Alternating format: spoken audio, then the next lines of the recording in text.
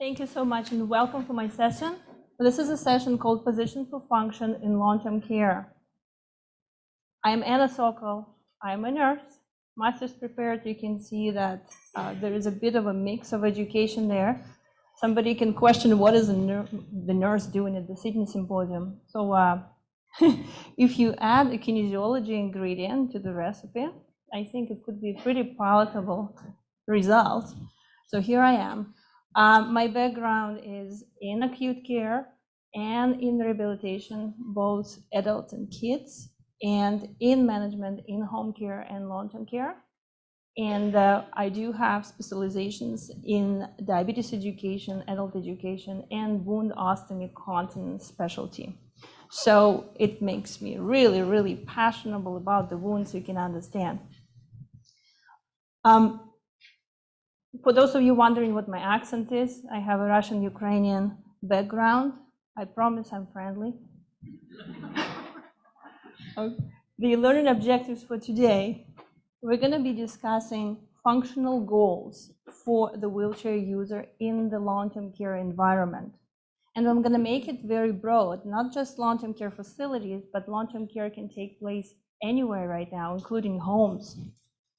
We're also going to be talking about factors affecting selection of seating in long-term care, and hopefully you'll finish the session with some ideas and examples of what you're going to be thinking, positioning your client. I do have to disclose conflict of interest. I am the employee, I'm the clinical educator working for Motion Concepts, which is the manufacturer of matrix seating line and power position systems. We're located in Canada. I am from Canada. And the images that will be shown, they will be describing to you the general clinical approaches and specific ways of how we accommodated the client, but they're going to be using the examples of some matrix products.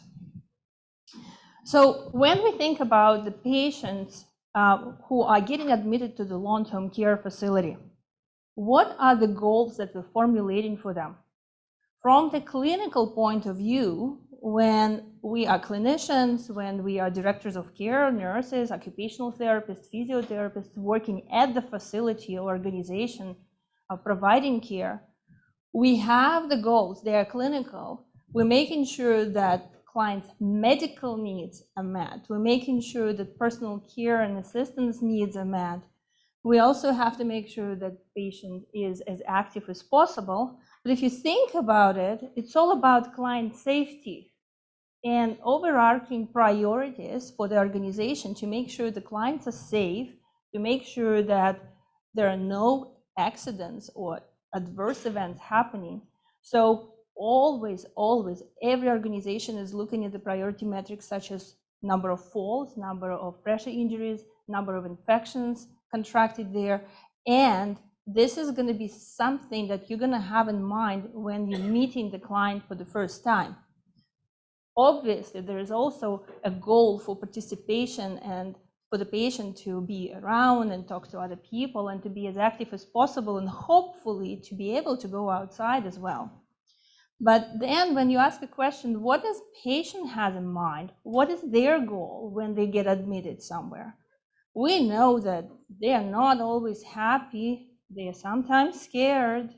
And when we want to know what's on their mind, this is an interesting study that was done recently that looked at subjective data. The people who were admitted to long-term care services recently, over few weeks or months, they were interviewed, and this was taking place in the states of Philadelphia, New Jersey, and New York, you can see. And they were asked, 464 patients were asked, all the adults mostly, what is it that you see as a goal for you here? So they all talking about different things, but the researchers, they put together very common themes. The theme of maintaining function, optimizing health and circumstances. This is interesting, right? So when we're talking about patients who need long-term care, right from the start, we know this is a person who probably has a lot of limitations, has a lot of comorbidities, And some organs are present, some are not. Maybe some are functioning, some are not. There may be not all limbs present. So they know their limitations, but they want to make sure that they function to the best of their ability with the limitations that they have. They're all looking for the quality of life and engagement. They don't want to be alone, but they also want to be safe and secure. This is the main cause of people getting admitted to long-term care services, because they're no longer safe on their own. So one of the themes also that popped up in this research was about cognitive function and capacity for psychosocial and emotional health. I like how they formulated this: capacity for emotional health. What does it mean in real life? We want to make sure that our clients are happy, or at least trying to be close to that feeling of feeling content and happy. And in order for them to feel this, there are so many things that have to happen for them. And we have to make sure that they're comfortable. So I'm going to be presenting you several cases of real patients that I was working with over the past 1.5 years. And I hope that you're going to take something useful from this. First case is of Mr. Singh, 92-year-old. He is a gentleman in one of the long-term care facilities in Ontario, Scarborough. And this is a home in Canada and in Ontario particularly. Every home has several divisions inside the building. So they have the privately funded section, they have the publicly funded section, they have the subsidized one, like a mixed one. So he was admitted to the private section because the family wanted to make sure that he has a private room. So why was this decision made? Over the course of 5 months, he had a lot of falls at home. He was living with his daughter. He was afraid that he feels lightheaded, he is not having balance, and the daughter was mentioning to her sisters and brothers, saying, hey, the dad is no longer going outside the apartment. He doesn't want to go to the kitchen. He's kind of stuck in the room. He doesn't want to leave the bed, and that it progressed to the point that he stopped eating. At that point, the family was alarmed and saying, okay, let's take him to the hospital. Sure enough, at the hospital, he was diagnosed with pulmonary emboli. He was diagnosed with multiple other clots in different places. So he was getting treatment there. He spent 2 months at the hospital overall. After 2 months of all these treatments, being in bed, completely deconditioned, the medical team says, we can't discharge him back home. He is not able to ambulate. We have to discharge him to the long-term care facility. And what happened is that he got discharged and admitted to the long-term care facility because he was just very weak. He was very frail. So we know, probably some of you who attended my complete solution session, you know that I love the topic of balance and proprioception. So when we look at falls and why people fall, there are multiple factors in place. Seniors, they have vision loss, there's frailty and loss of muscle in place. Some of them, or at least maybe in Canada, we know a lot of polypharmacy. Most of them are on a lot of medications. Some for blood pressure, some for diabetes, some for some neurological impairments. And in combination, the side effects make the person very lightheaded. So arthritic changes in the joints, that's an interesting thing that we know now, that they actually lead to loss of proprioception as well. There's a lot of pain that affects the ability of a person to be stable as well. There's also pulmonary and cardiovascular factors. And I'm not even going to be spending time on strokes and other conditions. We all know about them. The assistive devices, almost everybody in long-term care uses assistive device. And almost everybody has some form or degree of cognitive or psychological condition. All of these conditions together, they are linked to poor balance. This is why we know that in long-term care homes, people do fall. So with Mr. Singh, he is admitted to the hospital, to the long-term care facility. And in this particular case, the wait time for the prescribed chair was about 2 weeks. Not bad, actually, for Canadian standards.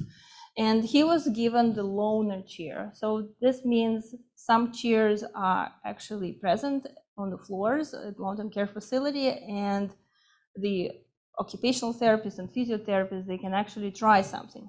So more or less his size, he was given the chair, which has a metal frame, has upholstery, slim upholstery seat, and they placed the air cushion, you can see, and they placed the rigid back there. So this is an unusual scenario for Canada.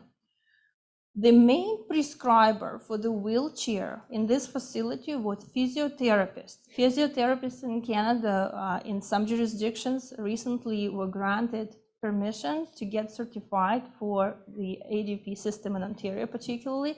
They can actually prescribe the seating system.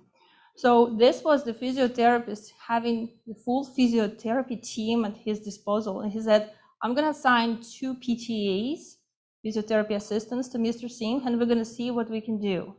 But I actually want to change something. We were looking at him for 1 week. We see no progress. He is refusing to even try to get up with 2 PTAs. He's absolutely not moving, and we need stable seating systems. So this is the time that they were reaching out to the ATE supplier, and they were requesting the stable cushion.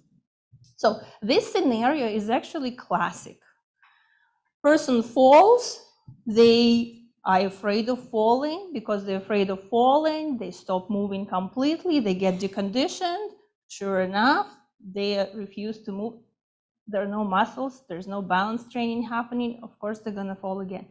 To break this cycle, you need to start from fear of falling. You actually have to address that. How can we address the fear of falling? Give the person a stable seating system. This is how it's gonna start. And then when they start trusting the wheelchair, they're gonna start working with the physiotherapist. And then maybe he's gonna trust his PTAs and like, okay, let's try to get up, let's try to move, let me try to propel that chair. So sure enough, this is what happened. I put some timeline here. You can see that this is 2 weeks later. So the physiotherapy team had Mr. Singh on to a cycling program in their gym. And then some foot propelling was the actually goal. They say, Mr. Singh, you need to propel. And the goal was, let's start doing it for 10 minutes. So the cushion they were selecting, they selected the combo cushion, which is a foam and polymer, contoured cushion, fairly low profile with the waterfall edge. This waterfall edge allows you to maximize the contact area with the cushion so that you have some protection and distributing the pressure, so you have skin protection properties. This is a skin protection positioning cushion, and also still the person can propel, and you don't have any restriction in the person range of motion if they need to tuck the feet under the chair. So the chair that they chosen, I don't know if it's the same terminology in the United States, we call it dynamic tilt chair. So this is a situation where the person can still reach the floor, can foot propel, but this is the chair that can go into tilt if needed. The reason for this selection was because nobody knew whether Mr. Singh will be improving or deteriorating. Yes? And this is a tilt chair that pivots at the knee, so you maintain the seat floor height. Yes. Regardless of the tilt. Thank you. Yeah, exactly.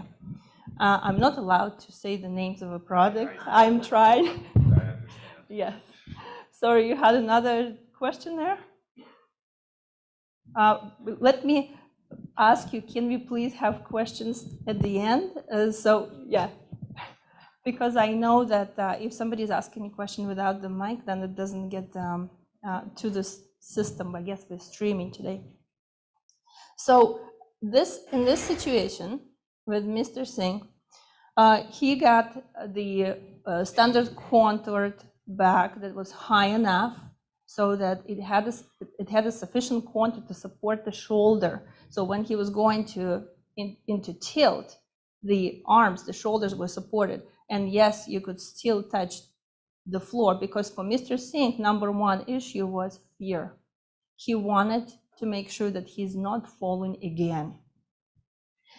So when somebody is working with patients, and I'm going to move this a little bit just because it looks like I cannot turn my head to the left. Can you hear me when I do this? No? Okay, maybe this is better. Okay. So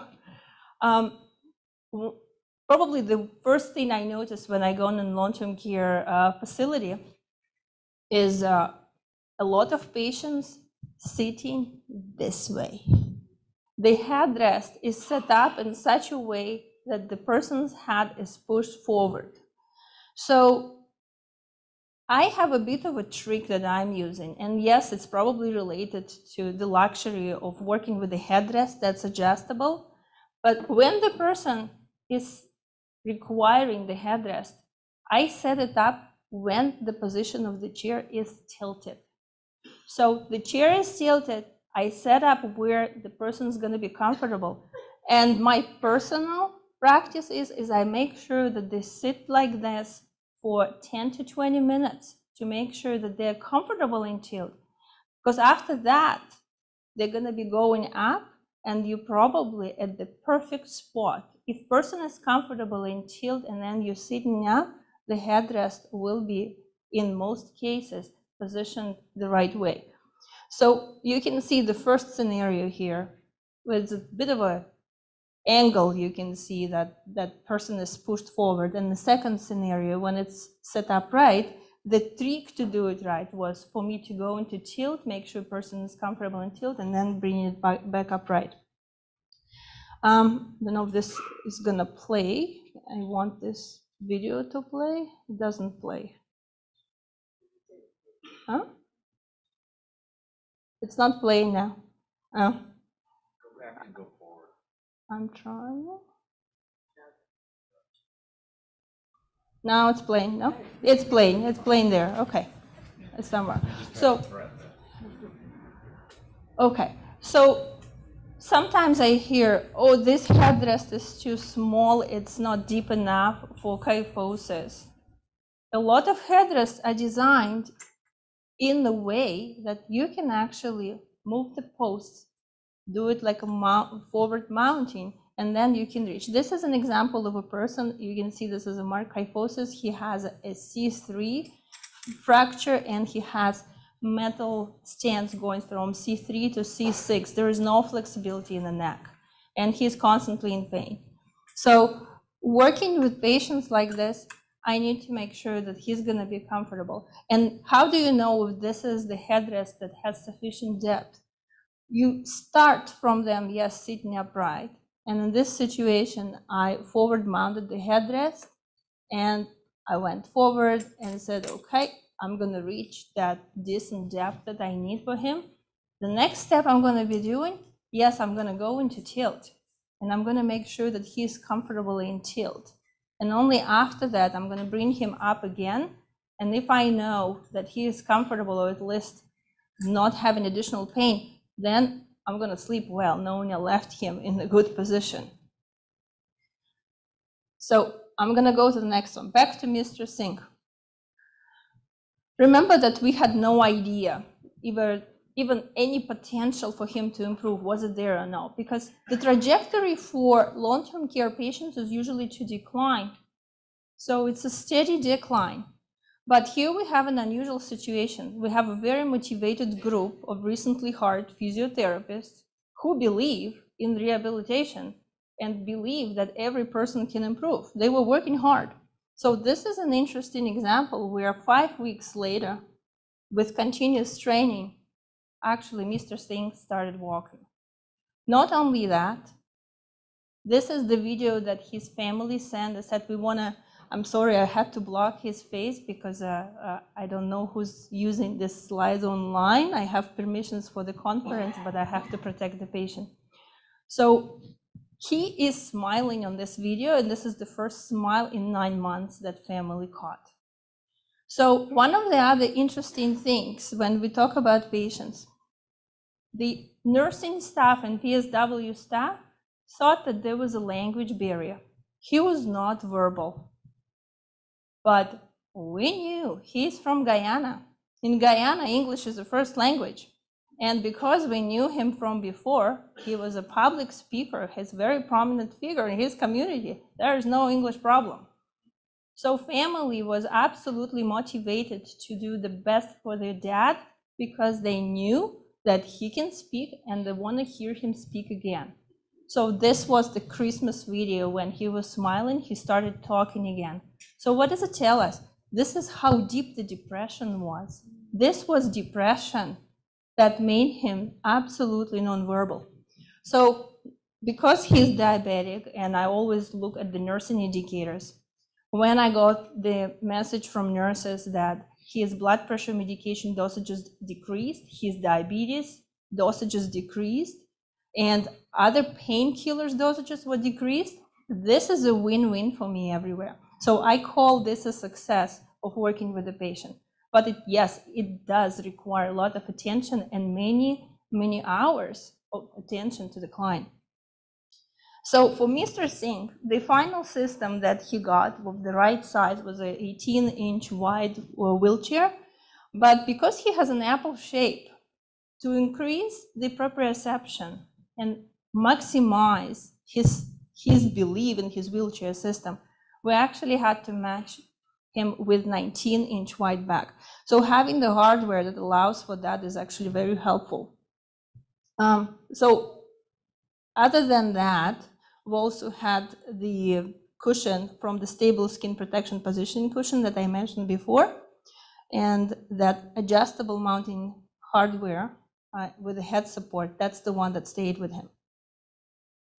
When you work with patients who are at the facility with long-term care, usually clinicians ask, give me the products that are no maintenance or low maintenance. So having products that don't require any gauging, adjustment, and all of that, this is actually very helpful for them. And I'm not talking about infection control, okay?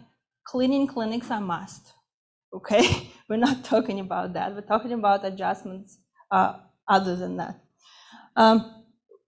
It is ideal if you think about skin protection and positioning cushions for patients because they have certain features in place. They have immersion and envelopment properties that are required for skin protection, and some of them have a floating as well, but also they have the pre-ischial bar.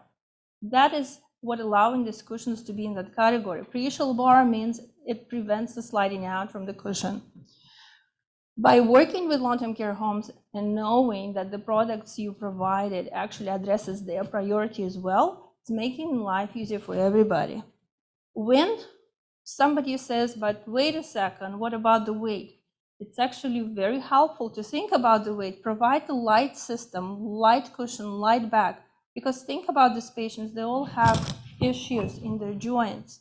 Not only they now have to use their arms to carry their own weight, propel the chair.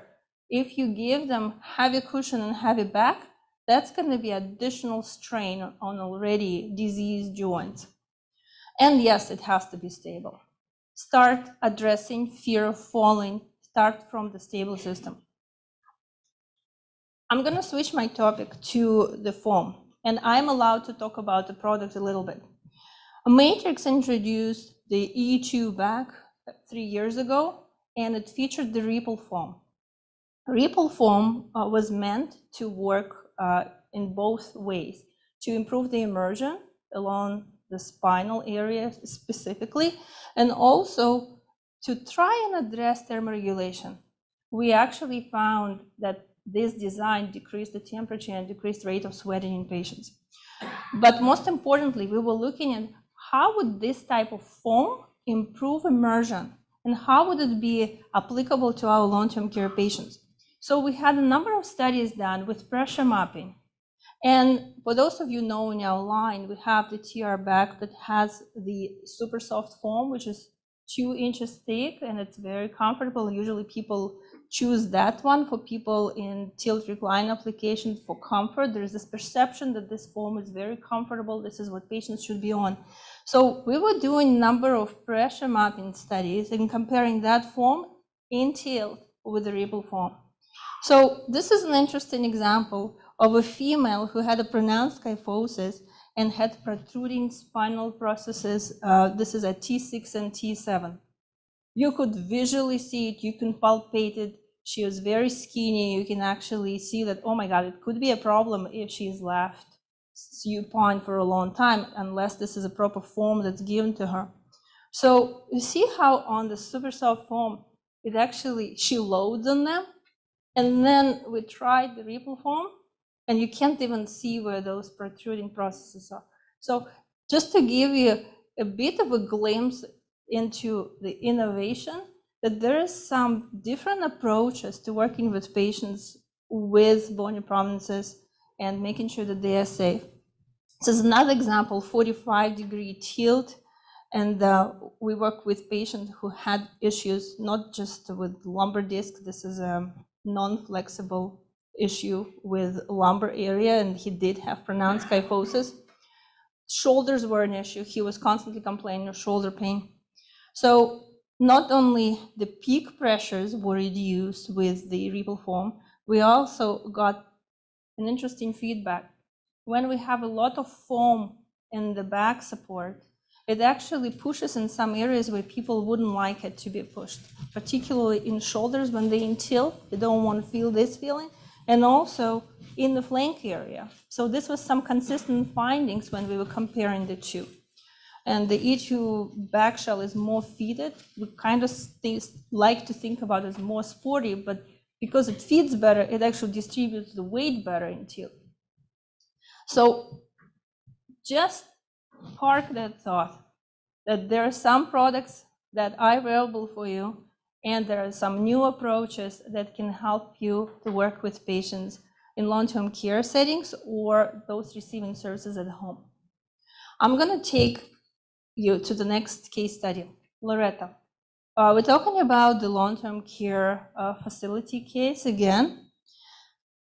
Typical scenario, this scenario is from the United States. I think it's called assistive living facility in the United States. Am I right? That means it's publicly funded, right?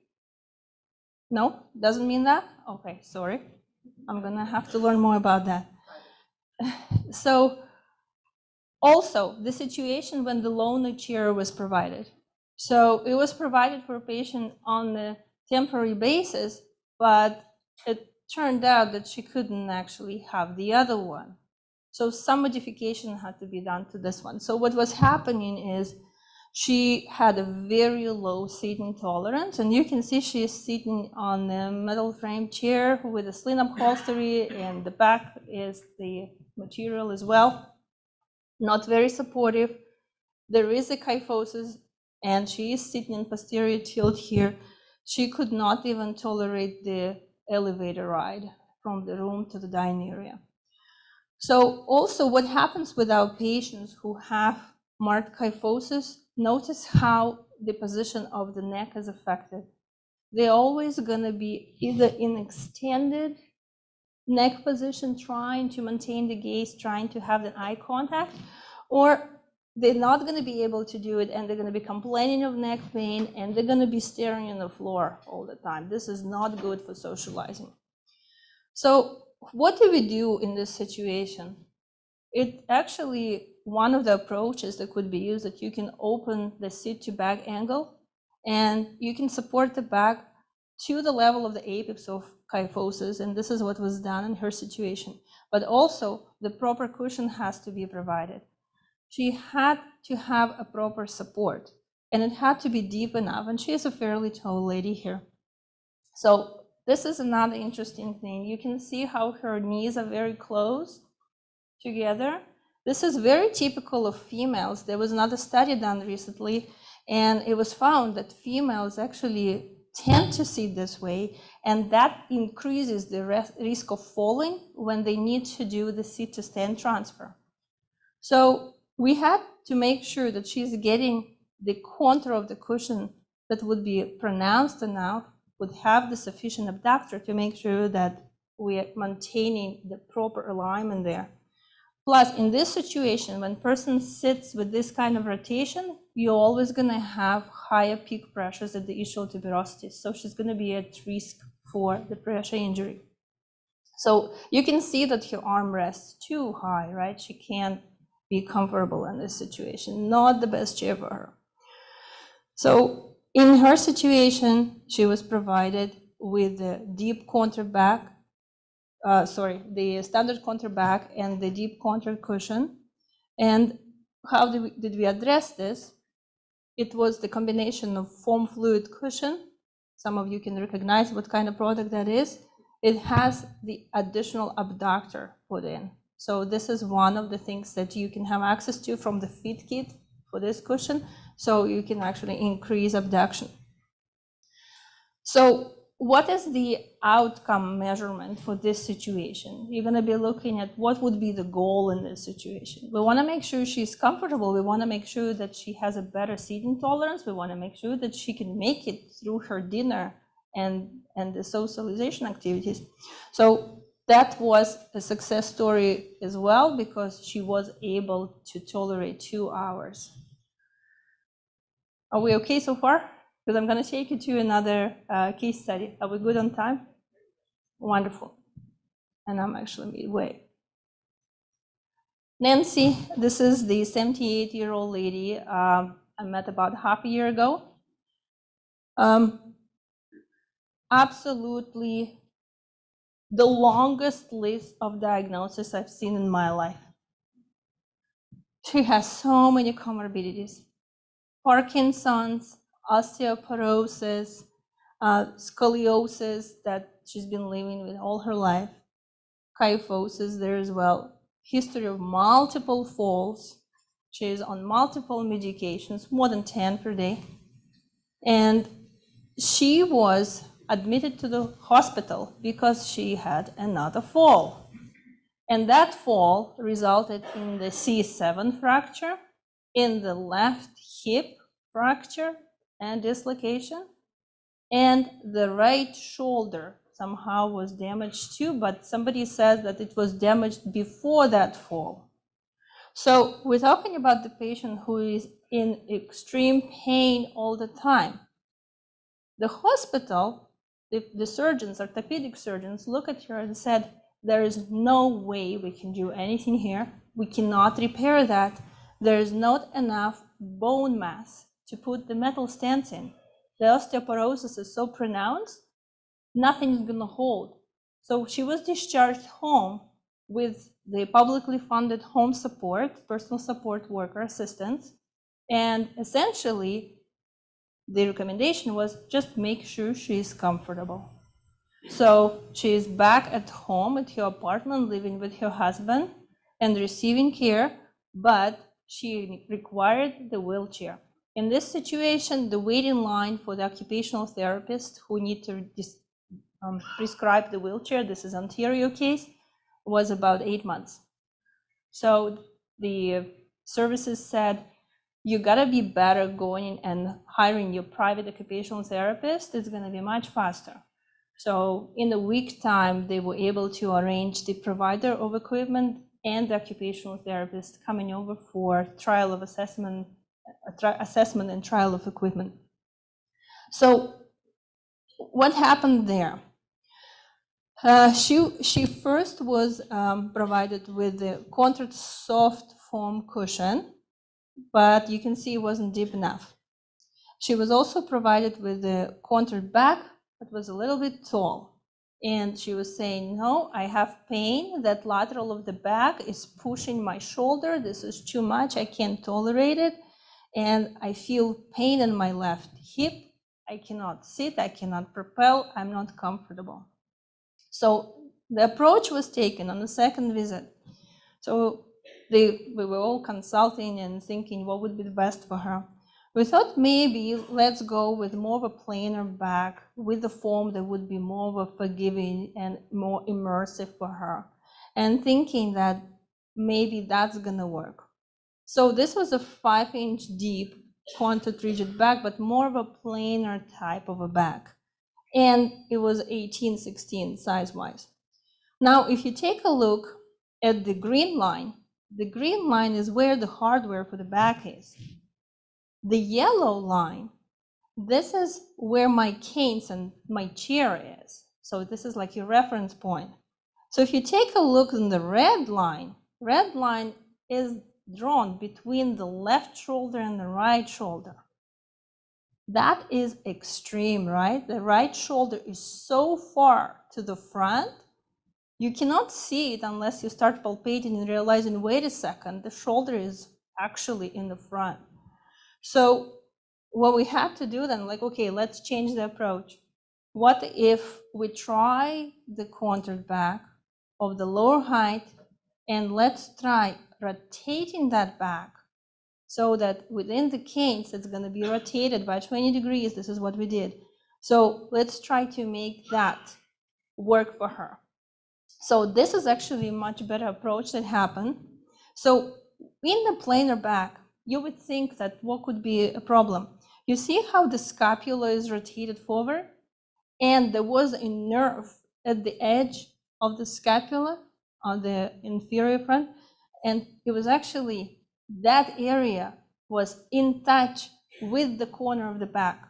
And that was like, that nerve was being pressed, she wasn't comfortable. So for her, that gentle contour with the clearance for the shoulder worked better because it wasn't pressing on her nerve. So another thing you can see, this is a shot from above. You see how she's sitting in a chair. It's called windswept. So she's to the side. And this is because of that rotation. There's a pelvic rotation, there is a spinal rotation happening. And this is the only way she's going to be sitting. She is not flexible. This is fixed.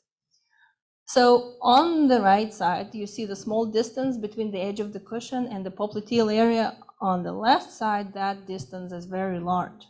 So we were thinking, okay, how about we try the deep cushion? We actually gave you a cushion which was 4 inches deeper than we thought she needed originally. And miraculously, it worked. So this was the 3-layer multi-dense, very, very soft cushion, but still had the pronounced contour and still had that pre-ischial bar to prevent sliding out. One issue with Nancy was that she was sliding out from the chair a lot. And in Ontario particularly, if somebody is assigned home care services and assigned the PSW, personal support services, and the task is, hey, you have to take this person outside for fresh air every day, the protocol states, if person is sliding out and not secured with the seatbelt, the PSW is not allowed to take the person anywhere. You have to make sure that person is stable in the wheelchair system. So she couldn't tolerate it. Just imagine the left hip is already dislocated and broken. She couldn't tolerate anything there, nothing in her femoral area. So this was the situations like, okay, we got to be innovative here. So what was tried is, yes, deeper cushion, yes, shorter back. Yes, we had to move the axle forward because she had to reach the wheel. Thanks to the hardware, we actually could fine-tune the height of the back to make sure it's sitting where she would be comfortable. But also we added the posture flex abdominal support, that neoprene flexible anterior abdominal support that was moving with her, was not restricting her breathing, but this is secured to the back. She could still be safe in the chair. She was not sliding out, and she could be taken outside for walks. So this is something that you need to think about whether you're dealing with restraint or not restraint. It is designed to be opened freely, have the special point there that it's easy to be free from it. So I don't know about United States and Canada, the definition of restraint has changed, and it's precisely stating it's about the person's abilities, it's not about the device. If person can easily remove it, it's not a restraint. So in her situation, this is not a restraint, this is a positioning support device. And this is exactly how it was designed. So that is something that worked with her. And then on the last visit, we actually decreased the rotation. Remember that back was originally rotated by 20 degrees. We actually decreased it back. It was only 10 degrees now, but this is the final picture that you can see from above. So she is sitting more comfortable. My criteria of success that the dose of pain medication is reduced, because I want her to be alert more time, not just 1 hour per day. So that was my criteria of success. Well, okay so far? I'm going to take you to my last study. I wouldn't be a nurse if I wouldn't be talking about wounds and wound care. I have to talk about wounds. Michael, 54-year-old. He lives in downtown Toronto in a special building designed for people with mobility issues. And it's a special program where people with spinal cord injuries get assistance at home. So they have the morning help of a personal support worker coming up, helping with ADLs, and then they have the person coming over in the evening as well. And he also has a lot of friends. Very active. He's been living with spinal cord injury, very high, C3 incomplete, for 34 years. So we're talking about this case as a success case, because as he mentioned to me 2 weeks ago, he said, Anna, you know, all my friends are dead now. I don't have anybody in my circle who outlived anything. They all had actually pressure injuries, and they're not with me. I'm the only one standing. He was very careful. For years, you can imagine, 30 years, he was proud of never ever having a pressure injury. He was going to the gym, he was offloading, he had a power chair, he was tilting it. He absolutely, when you speak to him, he was doing all of this leaning maneuvers when he's talking to you. It was an excellent example of doing everything according to the book until COVID hit. COVID hit and his gym was closed. He wasn't allowed to go there and do anything. The place where he was volunteering in the school board was closed as well. He was absolutely stuck at home in the building. So these are the pictures that I was actually happy that his friend was taking it, because it started, you can see that September 2020 picture. It started as a maceration, and it started because the personal support worker in the morning and evening, the ones that are supposed to come in, they were not coming. They were down with COVID.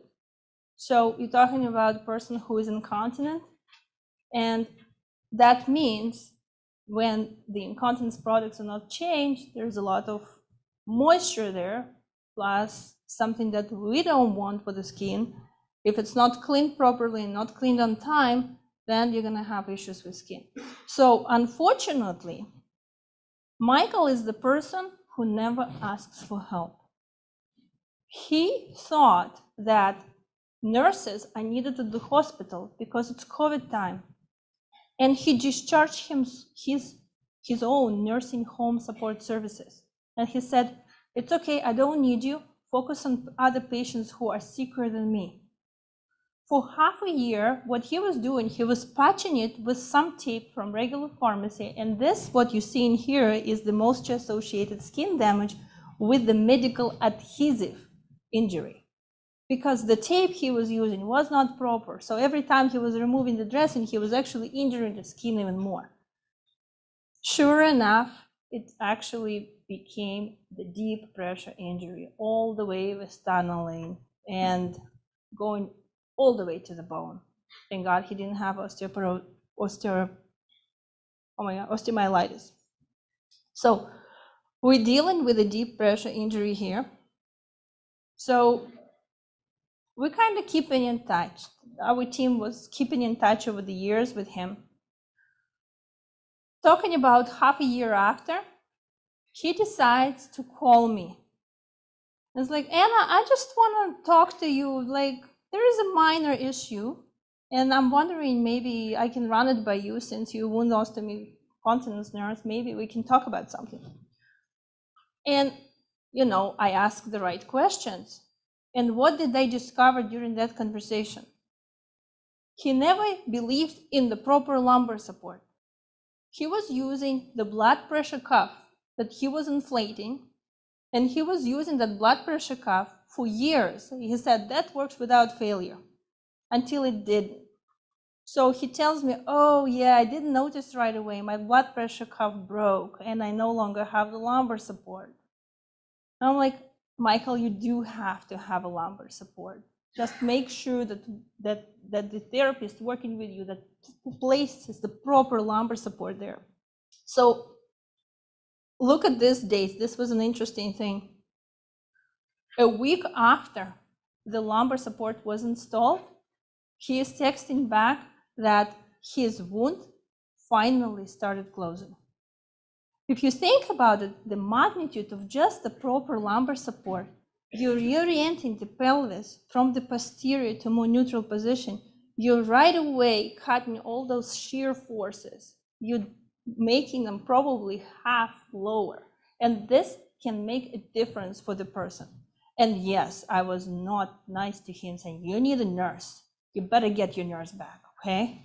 Because without nursing, without proper cleaning and debridement, this is no way to heal this wound. This is a complicated, infected induration happening. You gotta clean it. You're gonna make sure that you have the best chance of healing it. And I was happy to hear that he went to the wound care clinic at the hospital and he was taken right away. So 1.5 years later, I'm following up saying, hey, how you doing? How's your wound? And he sends me the picture, and you see how long it took to heal, but it's still not healed. It still has a little bit of a spot. So you gotta be careful speaking to patients, because this is actually a huge achievement for somebody who is quadriplegic, somebody who is in a wheelchair. To heal to this level, this is a huge achievement, and they're very proud of it. So my first instinct was, hey, oh, you still have a hole. No, I stopped myself and said, oh my God, congratulations, this is amazing. It's actually getting to the closure. So when we look at the latest NPIP guidelines, what do we know in terms of recommendations? They say, use a pressure distribution cushion for preventing pressure injuries in people at high risk who are seated in a chair or wheelchair for prolonged periods, particularly if the individual is unable to perform pressure relieving maneuvers. Of course, he was placed on the adjustable skin protection and position cushion. You have to assess the skin under and around medical devices for signs of pressure-related injury, and part of routine is a part of routine skin assessment. Make sure that when you work with patients like this, ask them, the PSW performing care, do they check and do they have a protocol to check the skin and report back to the nursing supervisor what is the status of that wound and any other area? And I'm a nurse, and I'm a firm believer in addressing people. At least once a week, the nurse has to come over and address the patient and inspect all the areas of the skin, the whole body. If this is not done, you cannot be assured that everything is okay. So when somebody asks me, what is this? And I know, guys, you probably know, adjustable skin protection positioning. This is a category that exists in the United States. It doesn't exist anywhere else. So when I am in Canada speaking to clinicians, they're like, what? What are you talking about? What does it even mean?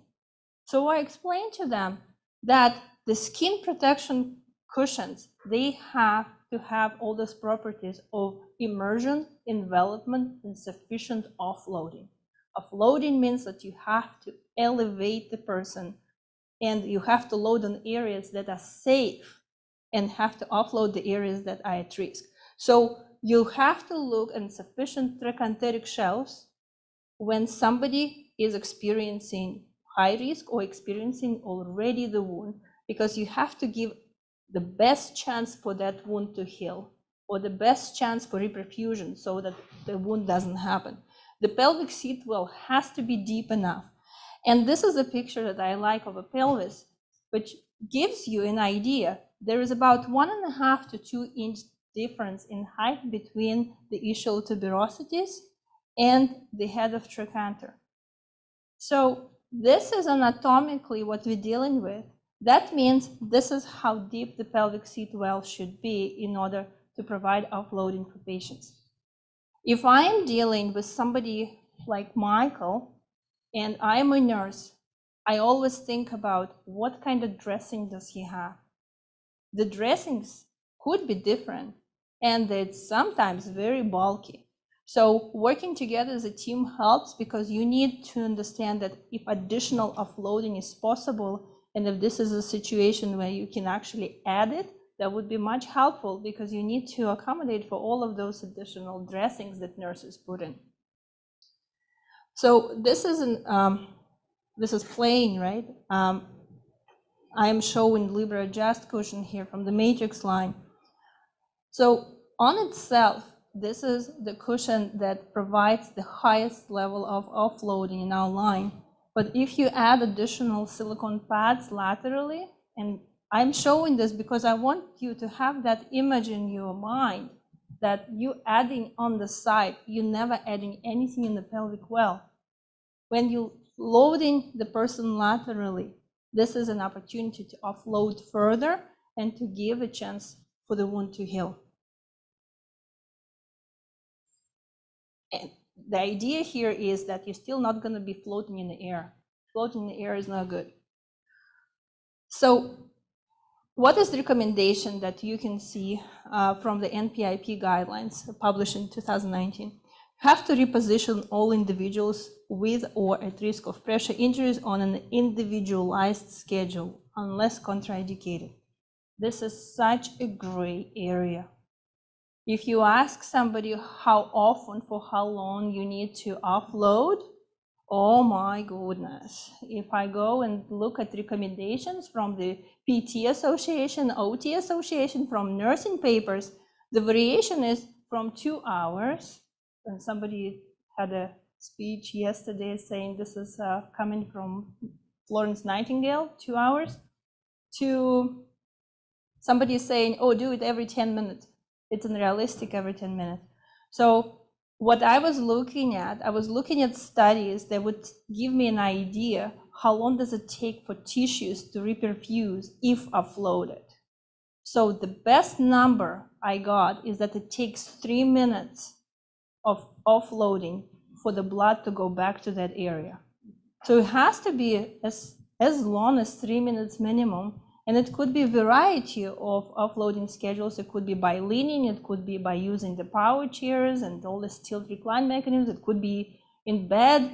It could be the standard too, right? For some people who can use the standard. But the idea is you have to offload the risky areas to give it a chance for safety and health. So with Michael, 1 year, 8 months later, he still has this little bit of an opening. And we're still dealing with this wound, and he is actually feeling very optimistic. But having that posterior tilt corrected by making sure you have the proper back support and proper lumbar, that was the key that changed the way that his wound was actually progressing. So to end this session, I'd like to thank you for coming, first of all. But I want to talk about what do you do for patients receiving long-term care. Yes, we have to meet their clinical needs. Yes, we have to make sure that all of these organizational priorities are met as well. We have to make sure the person is comfortable. We always have to talk to the individual, and we have to make sure that we know what they're doing, where they're coming from, where do they see themselves in a month. I'd like to finish with a thought that the fact that the person is admitted to the long-term care facility or services or working with some support staff at home, that doesn't mean that trajectory is to decline. That doesn't mean that we're only going to be seeing some one way. There are so many ways to help people. There are so many ways to improve. Think about Mr. Singh, who started walking, started talking. Think about Michael, whose goal is to heal the wound, and actually he is back at his volunteering services.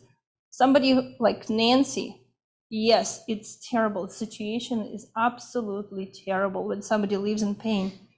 But to have that level of pain lowered, for her to stay alert and not to be on all those painkillers, and to be able to have a conversation with her husband, that is actually very powerful for that family. So if we try to work with patients and we constantly think about safety and where they are and what kind of goals they have, I think we have a chance to win. Thank you.